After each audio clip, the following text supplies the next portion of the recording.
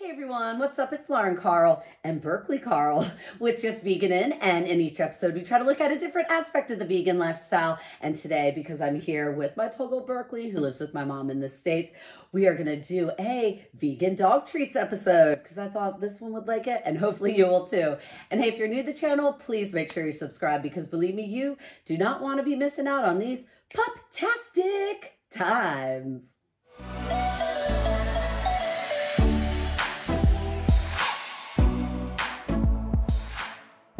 A lot of people ask me, can dogs be vegans? And the answer is yes. I mean, due to the fact that they are omnivores, they can. But if you are choosing to have your dog be on an all-vegan diet, I really would make sure you consult with your veterinarian and really make sure that you do your research because you need to make sure they're getting all the vitamins and nutrients that they need. There are specific vegan dog foods out there, so feel free to look into that.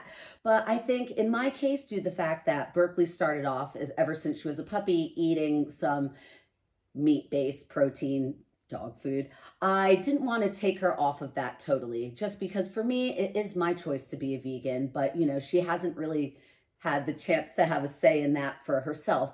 So what I kind of do, I make sure that her dog treats are vegan, and then maybe her dinner it is meat-based with like some chicken protein and whatever is in her dog food of choice. But that works for me, that works for her. And as always, you have to do your research if you are going to put your dog on a total vegan diet. You're all wondering, what are the vegan dog treats that are out there? Now, these are just a few of them. There are numerous ones, but these are some of the ones that this one enjoys eating and that we've just researched and thought would be really cool to mention. So one of them is Supa. Now, these are hyperallergenic treats. They're very low in calorie and they're quite small, so they would be really good training treats for your dog, your puppy, or even older puppies like this. Because, you know, you could always teach an old dog new tricks. This next one, I know this little puppy over here, she loves it, and this is Pawtato. Now, it is gluten-free, it's pesticide-free, GMO-free, and it comes in numerous different flavors. They have blueberry, she likes that one. They have spinach and kale. They have, what other ones do they have? They have a sweet potato one, they have mint and parsley, so numerous different ones. What this one likes about it, they kind of come in these kind of sticks, and I think it's really cute watching her eat it because she puts it between her paws, and it kind of makes her work for it a little bit more so she could chew through it. So, I don't know, I think it keeps her a little bit occupied. Another good one is V-Dog. Now this one has superfoods in it, which is obviously very, very healthy.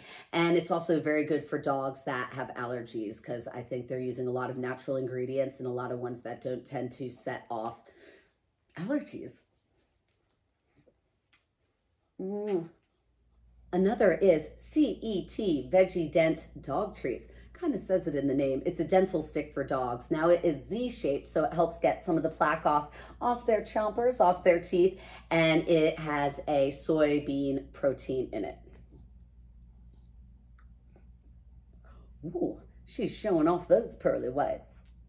I'm so sorry our actress Berkeley had to leave. As you could hear, she had to leave to go bark upstairs. Ugh. Actresses, so demanding.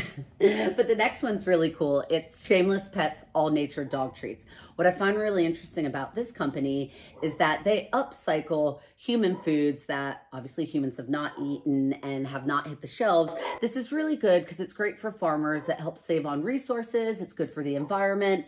And it uses no GMOs, no artificial flavors. So it is all natural, plant-based foods. Oh yeah. Puggle, what are you saying? Oh my gosh, you guys are in for a treat. Puggle wants to take you to Three Dog Bakery where she likes to get a lot of her dog treats. Now, this dog bakery doesn't just have vegan dog treats, but they do have a lot. So we thought, let's bring you with us. What do you say, Berks? Yes. That sounds like a yes. Let's go. And so we are here at the Three Dog Bakery in Westchester, Pennsylvania, which is the first dog bakery in the U.S. Yes, Three Dog Bakery, yes, founded in 1989. Awesome. Now, what would you say the ethos is behind here? Because I know it's all natural and... Yes, our focus in the bakery here is all natural. We focus on ingredients and products that don't include things such as artificial dyes, chemicals, flavors, and preservatives. Yes. Yeah, we like to make good treats for good dogs. And then maybe explain to us some of the amazing treats in the bakery, or the barkery, as I like to kind of call it, because you have a lot of, I would say, like vegetarian kind of treats for dogs. Yes, as I said, we do focus on the all-natural for the bakery. So again, we don't use ingredients, anything artificial. So everything is all natural. No artificial dyes, chemicals, flavors, or preservatives. We also don't use any sugar or salt in our treats. So we like to keep our dogs' waistlines down. Yes. And their teeth intact. So no sugar, no salt.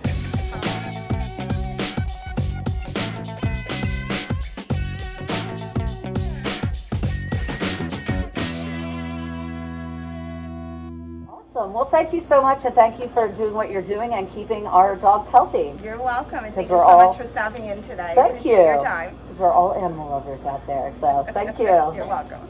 Now that I got you guys alone, because Puggle is upstairs puggling around doing the things that Puggles do. But I had a really good conversation with Kim, who is the manager of the 3-Dog Bakery, where we took our little field trip with Berkeley to. And we were talking about dogs being vegans. Now, technically, because they are omnivores, they can. But sometimes I think for their optimal nutrition, I do think it is important that they have meat in their diet. They do come from wolves, who are carnivores, and dogs need a lot of protein. And I don't think it's me being any less of a vegan by giving my dog the nutrition that she needs and making sure her diet is nice and balanced. I do try to make sure all of her stuff is all natural, no artificial flavoring or coloring, because that isn't good for them. And I think humans, sometimes we try to humanize our animals. I mean, Berkeley does think she's a human, and she also thinks she's an alien, so there you go. But just because I choose to be vegan and it works very well for me, doesn't necessarily mean it's the right thing for her. I do think, because I became a vegan because I love animals and I want to protect them and just have them be nice and happy.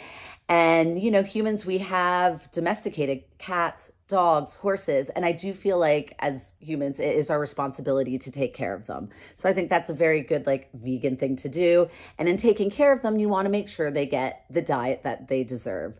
So for instance, like I said, I do feed Berkeley meat. She definitely gets it for dinner. Some of her dog treats consist of meat, but a lot of them are vegan. So there are ways that you could cut back so they're not maybe eating as much meat and they're still getting the nutrition that they need.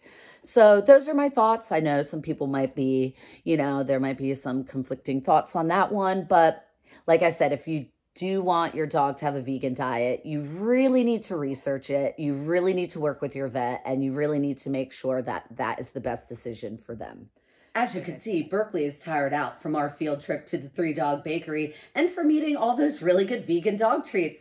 So thank you so much for watching. We always appreciate the love and support. And please make sure you like, share, and subscribe to Just Veganin, and follow me on Instagram @JustVeganin.